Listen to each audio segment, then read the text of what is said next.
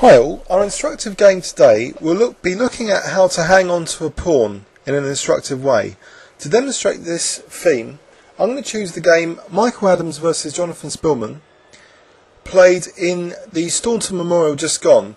This was in round 9, and Adams kicks off with e4, and Speelman played the Caro-Kann variation, and Adams replied with the Panov-Botvinnik attack.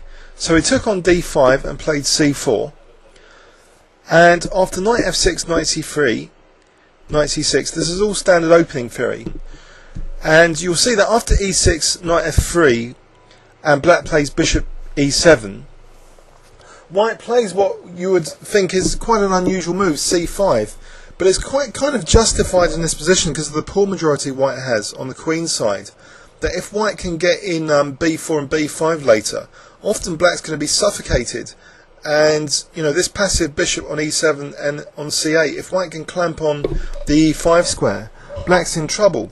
So Speelman here tried to liberate his position with, I believe, a theoretical move. So he played knight e4, and Adams trained it off the dark square bishops, and now played the move queen d3. After this queen d3, Speelman did actually play knight takes c3.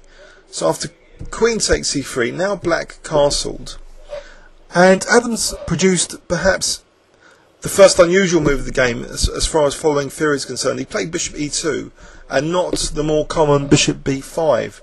So bishop b5 trying to stop black from playing e5. So perhaps Speelman gets a little bit overexcited here. He plays an unusual move, sacrificing a pawn, it seems, for very little compensation. He played b6, so the idea is just to undermine white's pawns and perhaps gain some queenside counterplay. Possibly, Adams could try nabbing the pawn straight away now with c takes b6. So this would be a gambit for black. He played actually b4. And now Speelman played e5.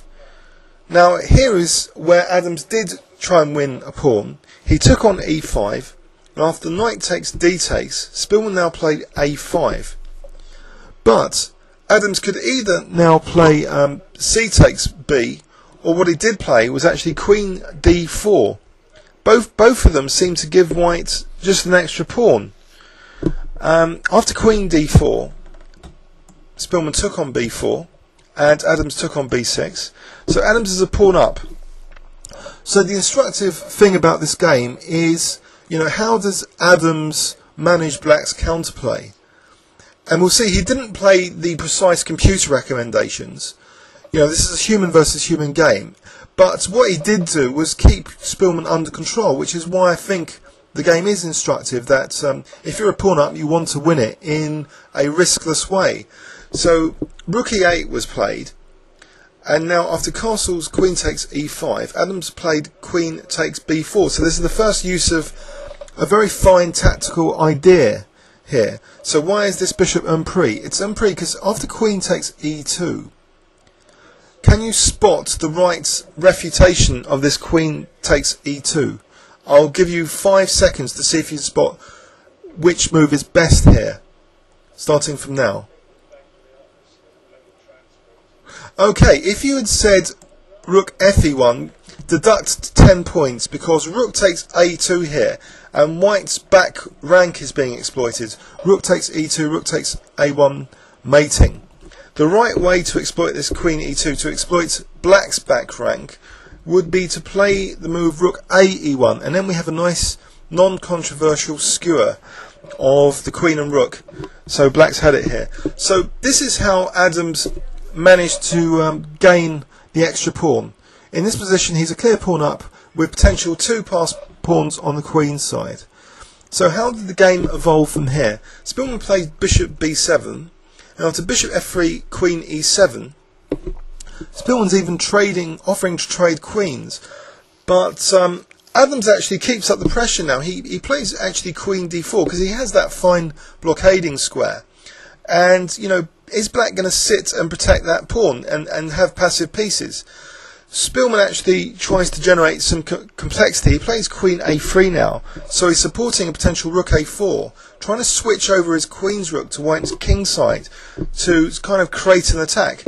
So this H3 is now played by Adams, so prophylactically getting rid of any back rank issues. And after Rook A4, Queen D2, and now Speelman plays Queen D6, so he's supporting the move Rook F4 now, with the potential of an exchange sack on F3.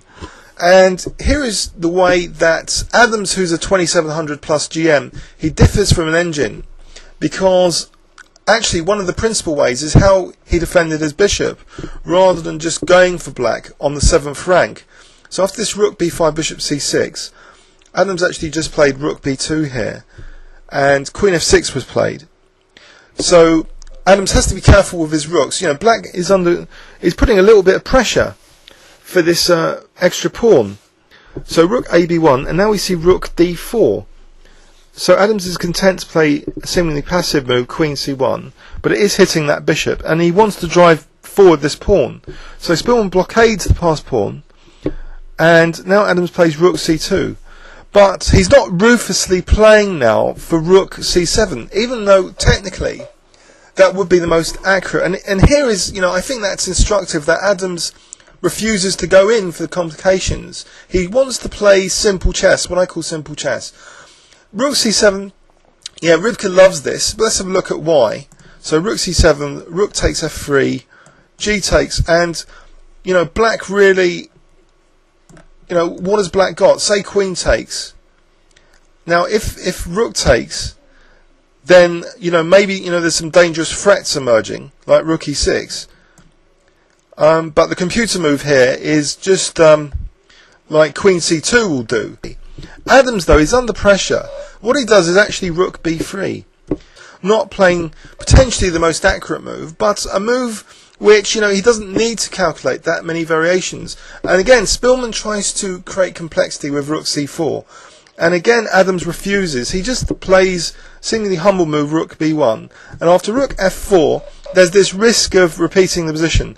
But now here Adams defends F3 with his queen. He just plays Queen D1. And Speelman was apparently in time pressure. He plays Rook D4. And now Adams plays Rook D2. Again, you know, with nothing much to worry about. He doesn't really want, you know, to worry about these complex tactical variations where he might miss moves. It's all simple chess, you know, exchanging off material, just trying to realise his extra pawn in the position. And he has got two potential connected passed pawns. So Queen B4 is a nice move, just protecting the rook and the pawn.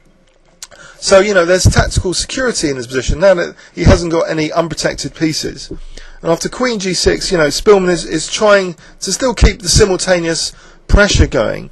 But after A4 and Rook F6, now Adams just defends again from the Queen side with Rook B3.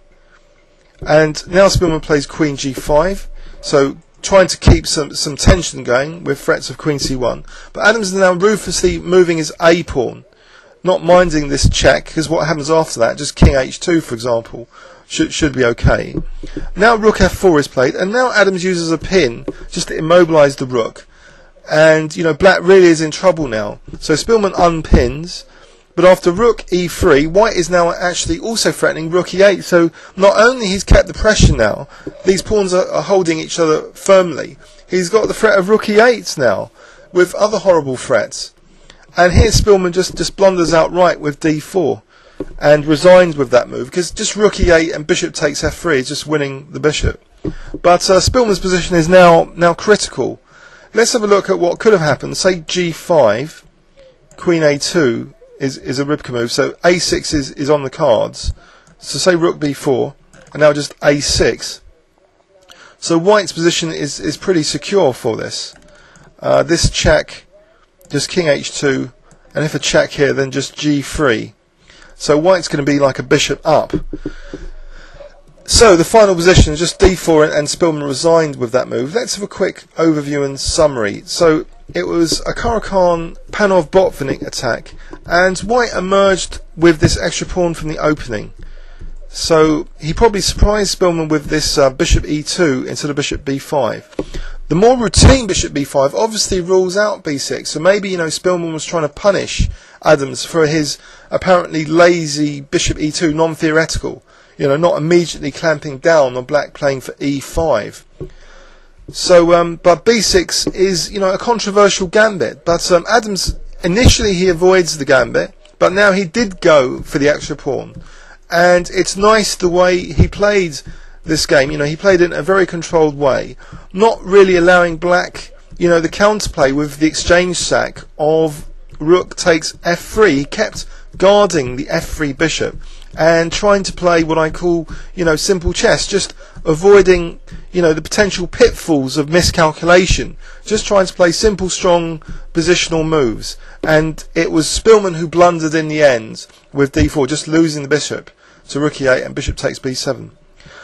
I hope you enjoyed that, and please leave any comments on YouTube. Thanks very much.